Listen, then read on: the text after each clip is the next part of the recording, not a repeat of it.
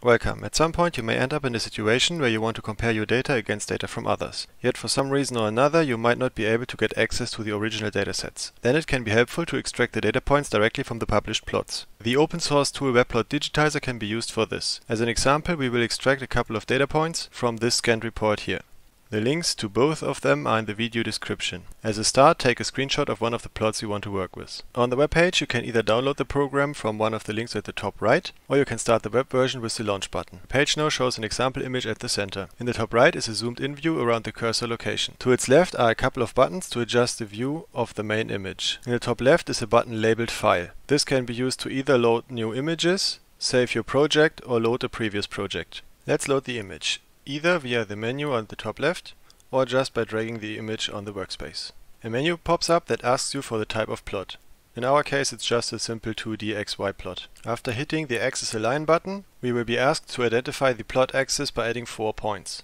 The first 2 points are for the x-axis and the second 2 points are for the y-axis. After clicking Proceed we can locate the individual points. Since the points can be adjusted easily, I'm just clicking somewhere in the vicinity of a known location. For instance, the x1 point starts here at the origin, the x2 point I set to 0.3. Same for the y-axis, start at the origin and then to 1. After all points are placed, they can be selected by clicking on them. The active points are shown in green, while all the others are shown in red. The points can be moved around with the arrow keys. This also sends us a detailed view on the active point. I try mostly to aim at the line centers. When you're satisfied with the location of the points, click on the right hand side on the Complete button. In the next menu, the individual axes are defined by entering the locations of the 4 points. Afterwards, we hit OK. On the right hand side are now 2 categories for the data extraction. By default, it starts in the manual extraction with the Add Point mode active. As an example, let's take the empty boxes as a dataset we want to extract. Again, I'm just clicking in the vicinity of the boxes. Then I can select the Adjust Point mode by either clicking on the button or using the shortcut in the brackets. Now clicking at one of the points, I can move them around with the arrow keys just as before. When we are happy with their placement, the data can be saved. On the left hand side, the View Data button opens a menu that shows the coordinates of the points. Here on the top right, there are some options to sort the datasets, and below are some formatting options. You can see here in my case that the decimal point is a comma. This depends on the language chosen in the browser, which for me is German. Changing the language to English and reload the page shows the decimal points instead. Just keep in mind when the page is reloaded, one needs to set up the plots again, so make sure to save the project first. The data can now download it as a CSV file, or you can directly copy it to the clipboard. You could also select the lines here in the overview window and hit Ctrl+C to copy them. Typically I copy the data, paste it into a text file and adjust it a little. In this case I would like to have the comma replaced with a decimal point. Using Search and Replace functionality I can search for all the commas and replace them with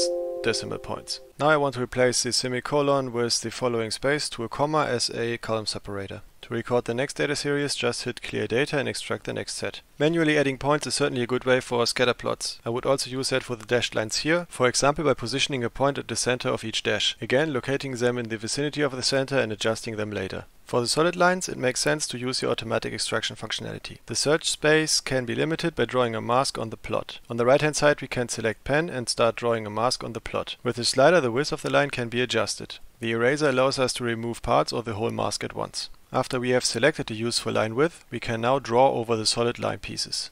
Next, the foreground color needs to be specified. This is the color in which the line is drawn that we want to extract from. In our case it's just black. Now we can hit Run and we see a lot of points have been drawn on the plot. The number of points can be adjusted by changing the pixel step size here with delta X and delta Y. For instance, let's try 15. Hit Run again. These fewer points look a little bit better. Maybe we can even go to 20. Yeah, much better. Still there's a couple of points that are somehow off. So we go back to the manual extraction mode and hit Delete Points. Then we can just click on the points we want to have removed. Be careful when you click, the points in the vicinity of the cursor will be removed, so it can lead to unexpected results. Some points need to be added at the beginning where all the lines overlap, which I would do manually. Again, adjust all the points and download the results as before.